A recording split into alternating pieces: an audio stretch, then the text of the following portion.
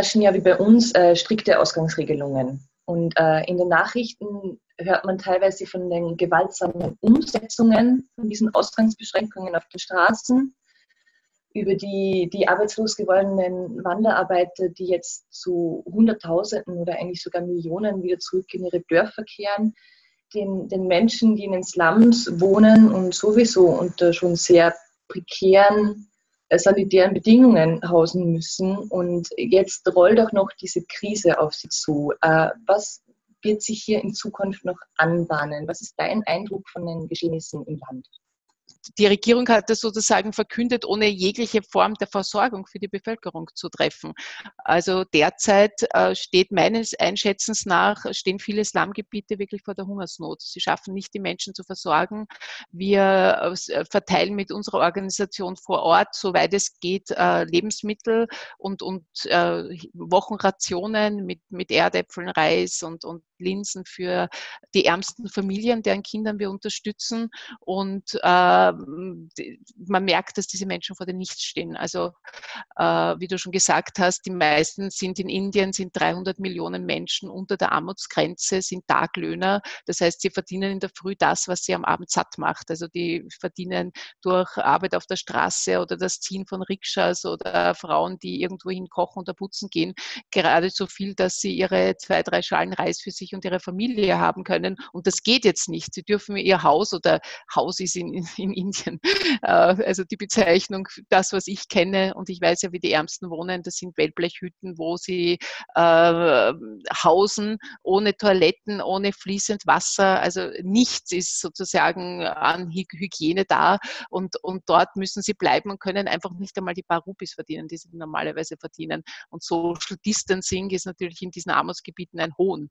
Also es ist nicht möglich, die Menschen leben zu 6, 7, 8 in kleinen Wellblechhütten und schlafen auf ihren Pritschen aneinander gedrängt. Also das ist alles nicht möglich. Und gerade durch diese Lebensmittelverteilungen jetzt ist eigentlich noch mehr so eine Massenansammlungen, sind diese Massenansammlungen eigentlich provoziert und garantiert, weil die Menschen haben nichts zu essen und warten dann darauf, dass eben diese Trucks kommen und dass es Ausspeisungen gibt und drängen ja, also es sagen ja auch viele, dass die Ausbreitung des Virus dort, ja, wenn es wirklich so weit kommt, dass es in dem Ausmaß, wie es derzeit prognostiziert wird, dann werden 200 Millionen Menschen, das hat die Johns Hopkins Universität gesagt, an diesem Virus in Indien erkranken.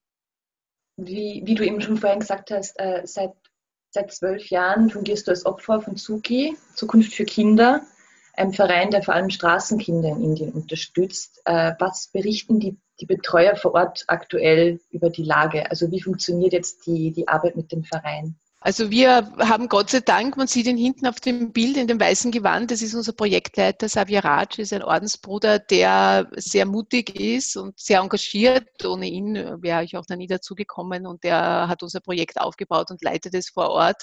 Aber für die Betreuung der Kinder braucht man natürlich auch Menschen, Mitarbeiter, die dabei helfen, die Kinder sozusagen auf die Kinder aufpassen, die für sie kochen.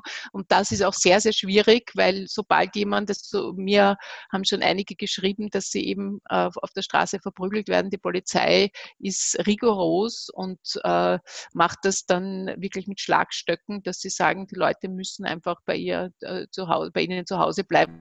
Ist denn eine Änderung in der Spendenbereitschaft seit dem Einsetzen der weltweiten Krise bemerkbar? Ich meine, natürlich ist hier die wirtschaftliche Lage für ganz viele auch ganz, ganz schwer. Aber wenn man dann hört, unter welchen Bedingungen andere diese Krise erleben müssen, die eben kein Dach über den Kopf haben, die sich nicht die Hände waschen können, weil da gibt es kein fließend Wasser und der nächste Brunnen ist einfach weit entfernt, wo Social Distancing einfach nicht möglich ist, weil man so eng aneinander lebt. In Indien hat es derzeit 40 Grad, muss man sich vorstellen. Und in einer Wellblechhütte zu sitzen, das ist fast unmöglich. Das ist wie ein Backofen. Und ich habe schon das Gefühl, dass die Menschen da sehr nachdenken und eigentlich ja ein großes Herz haben. Also dass man, selbst wenn man selber jetzt Einbußen hat, wir haben ja trotz allem diesen leben wir in einem Sozialstaat, die Regierung hilft. Es gibt große Hilfspakete.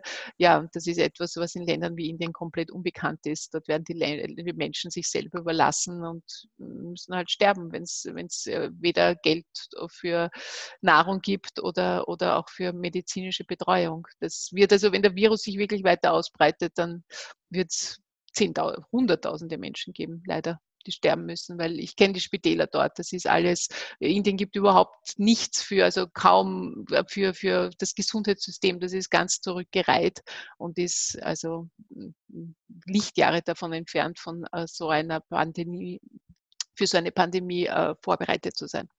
Wenn man jetzt noch kein Pate von ZUKI ist und jetzt aber persönlich helfen möchte, was kann man dann tun? Wir sagen 20 € kostet so ein Hilfspaket für eine Woche für eine 4-köpfige Familie. Die bekommen Reis, Linsen, Zwiebel, Öl und auch 500 Rupees, damit sie auch andere Besorgungen machen können, wenn sie sonst Hygieneprodukte oder etwas für einen Haushalt brauchen. Und natürlich hilft uns jede Art der Geldspenden. Also jetzt geht es darum, wir sind ja erst am Anfang.